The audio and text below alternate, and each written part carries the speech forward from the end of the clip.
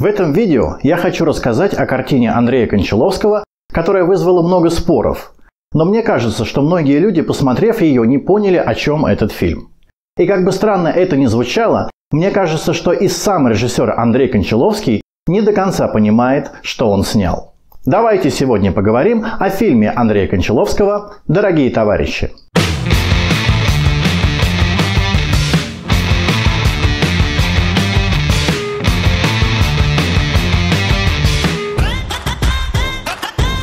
Привет, дорогие друзья! Это Белинский, и вы смотрите канал, в котором мы с вами обсуждаем прочитанные книги и просмотренные фильмы. Здесь известным большинству людей произведения мы даем свои интерпретации и трактовки. Местами банальные, местами безумные. Впрочем, банальности мы стараемся по мере возможности избегать. Осенью 2020 года на экраны в России вышел фильм Андрея Кончаловского «Дорогие товарищи». К сожалению, по-моему, кино это особо не понравилось никому.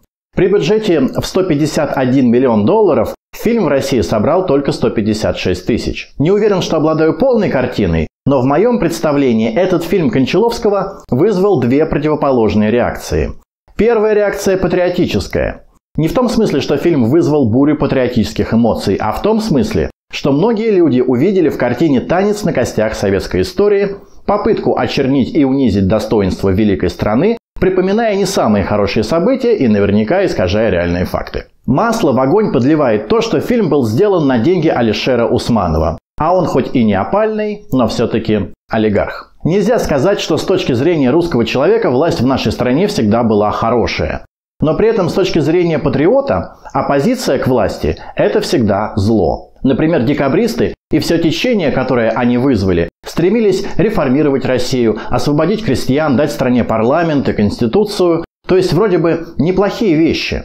При этом с патриотической точки зрения они – пятая колонна. Но, правда, до определенного времени. Когда самые отчаянные, безумные и романтичные представители волны, поднятой декабристами, я имею в виду большевиков, пришли к власти, они с патриотической точки зрения сразу стали хорошими. А те, кто с ним не согласен – пятая колонна. И даже немного странно, что фильм «Дорогие товарищи», который посвящен расстрелу демонстрации рабочих в Советском Союзе, был снят, показан и даже номинирован на «Оскар» от нашей страны. Вторая реакция на этот фильм – либеральная. Она не столь критичная, но тоже во многом отрицательная. Тут же рабочие протестовали не против власти, а против высоких цен, периодически вспоминая, что при Сталине такого безобразия не было. А само имя Иосифа Виссарионовича у либералов вызывает отторжение априори. И, на мой взгляд, многие просто не понимают, в каком контексте и ракурсе оно в данном фильме играет. Да и сам режиссер не придерживался явных либеральных взглядов.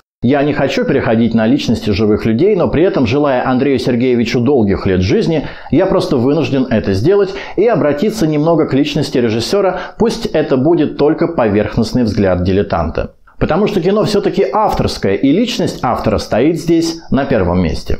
Для меня Андрей Сергеевич – живой советский аристократ. Для тех, кто не в курсе, Андрей – сын выдающегося русского поэта Сергея Михалкова, трижды автора стихов для гимна нашей страны. Хотя лично мне больше нравится его дядя Степа. Брат Кончаловского – известный российский режиссер Никита Сергеевич Михалков. Получается, что Андрей Сергеевич – представитель интеллигентской советской династии, элиты, которая сотрудничала с властью, где-то, наверное, этой властью сама была и, конечно, пользовалась всеми благами, которые тогда можно было представить. Впрочем, это совсем не те блага, которые можно представить сегодня. Андрей Кончаловский работал в Америке, в Голливуде. Многие, наверное, удивятся, узнав, что он был режиссером боевика «Танго и Кэш». Но душа Андрея Сергеевича тяготеет к России, и вообще, как я понял, он разделяет более архаичные ценности, а также не новую идею о том, что у России должен быть свой собственный особенный путь. В своем творчестве он часто обращается к истории России. И мне кажется, он хорошо понимает русский народ, но вот только народ не совсем понимает его.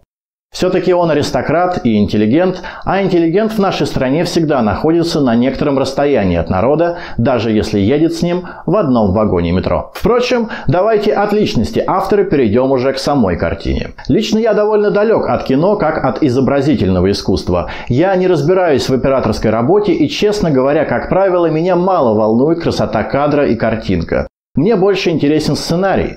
А сценарий в фильме «Дорогие товарищи» довольно, на мой взгляд, хороший, и я хотел бы в нем отметить 3 вещи. Первое – это перекличка с Вешенским восстанием и вольный диалог с Михаилом Шолоховым, который идет через весь фильм. Это происходит явно, когда отец главной героини надевает казацкий мундир и читает старые письма, или когда на партсобрании Анастасия Микоян напоминает о казачьей истории Новочеркасска. Также это происходит и сюжетно, когда герои, живущие в одном городе, как казаки, работающие и делящие вместе хлеб и быт, восстают друг на друга и устраивают такую жестокую смертельную несправедливость и ненависть, что уже даже все равно, кто прав из них, кто виноват, потому что и так уже понятно, что правых здесь быть не может, а все кругом только виноватые. Получается, что Андрей Кончаловский снял кино о событиях 60-летней давности, но одновременно в этом же фильме он отсылает нас к еще более ранним похожим событиям. А это прямое указание на их закономерность и намек на их возможность повторения в будущем. Эти события могут повторяться циклически вечно, либо только до тех пор, пока мы не определим и не исправим какую-то ошибку, которую наша страна совершила в Новочеркасске, совершала до этого и, видимо, будет еще совершать.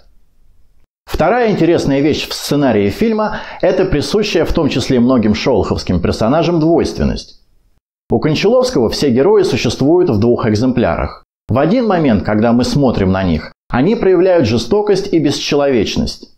Требуют расстрелять демонстрантов, сажают в тюрьмы невинных людей, многих из которых знают лично, грызутся под ковром, выслуживаясь перед начальством, готовые без совести продать и подставить любого, лишь бы не сожрали самого.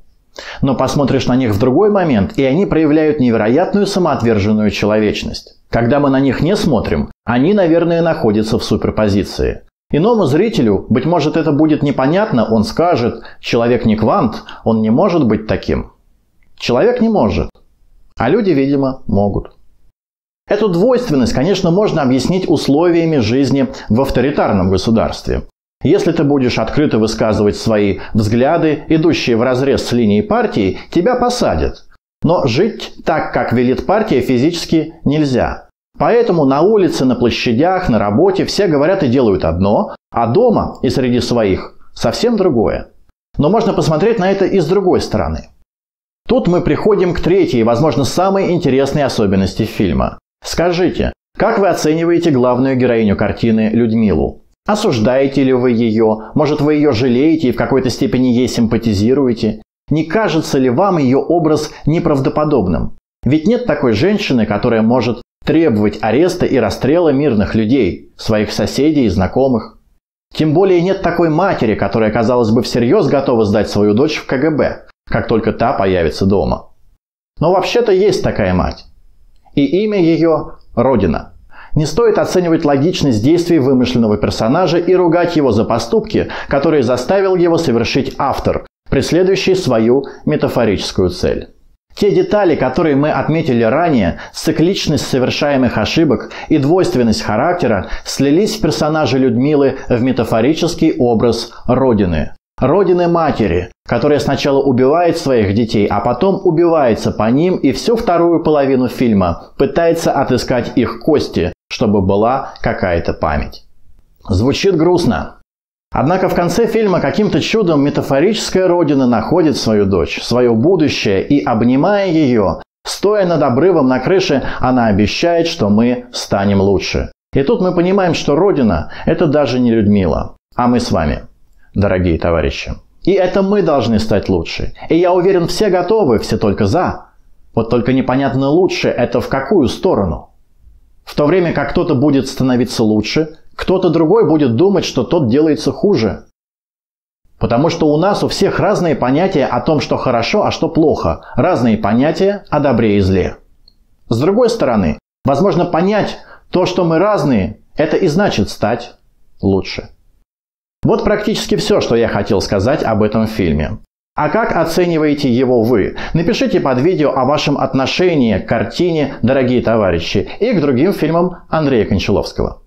Но если у вас есть другое любимое произведение, и вы хотите, чтобы мы дали ему свою интерпретацию, то это смело пишите в комментариях.